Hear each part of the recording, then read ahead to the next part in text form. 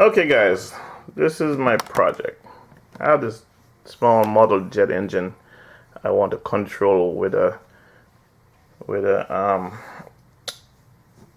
regular controller.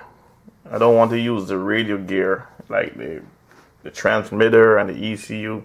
I want to use something simple so I can test it on a test bench and see how it runs and everything without having a radio or an ECU connected to it. So I found this board, they call it a Arduino DUE board. First thing, I don't think it's the right board I bought because it's 3.3, and I'm using this RPM sensor just to do some testing, and it's 5 volts, and I realized this is a 3.3 input I/O ports, all of it, everything is 3.3, and the manual say if you go 5 volts it might damage the board. So let me give you an idea what I'm doing. I'm using this RPM sensor, which I'm going to switch and use this all sensor right here eventually,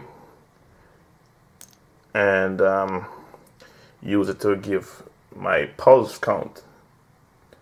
So I found this this code on the internet, but it couldn't work with the board because I guess it's different from the other boards.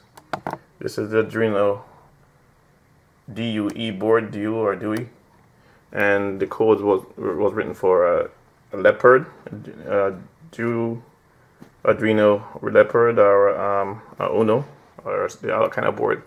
This one is kind of newer, and there's not much information on it, so I have to go in the code and modify it. So this is this is actual finished code that I write that actually work. Let's see if we can bring it up here. I don't know how much you can see from this, but what I can do, I can actually copy it and put it on a link that you can, if anybody have the same problem that I was having, you can use this code. It's no biggie. I'm glad to help. I'm going to do another video on the I2C display.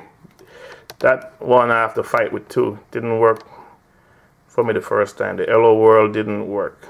So now I got Hello World and everything working on this display. So this is my RPM.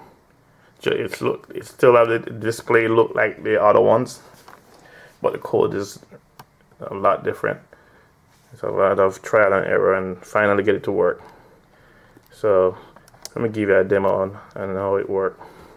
So let me explain again. I'm using a voltage divider to drop the, well, not divider, just to drop it from 5 to 4.2.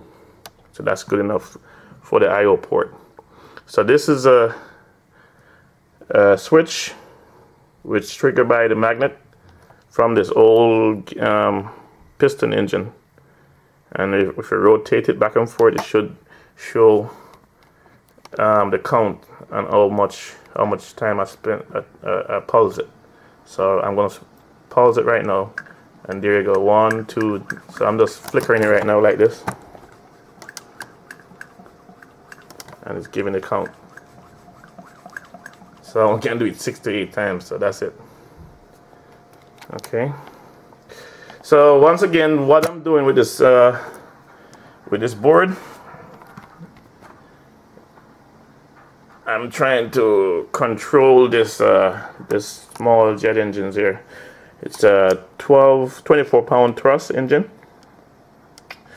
I want to use the same board to do like a fail-safe, so I'm going to use a second program to control the temperature.